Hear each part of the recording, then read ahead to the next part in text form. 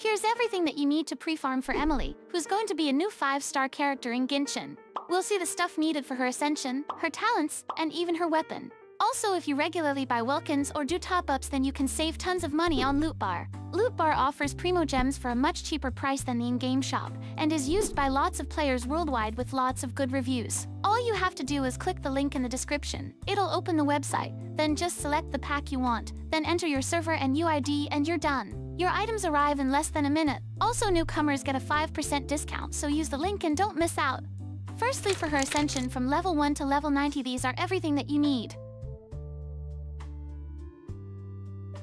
Now go into her talents. These are the things that you'll need to level up her talents.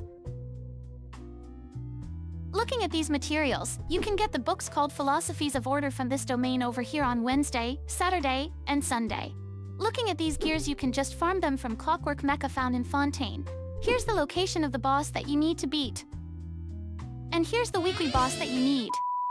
And here's the weekly boss that you need to beat. As for the region specialty, here's the route you want to follow.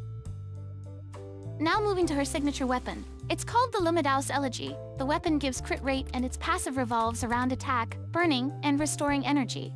I'll make a video about her kit soon. And here's all the materials you need for the weapon.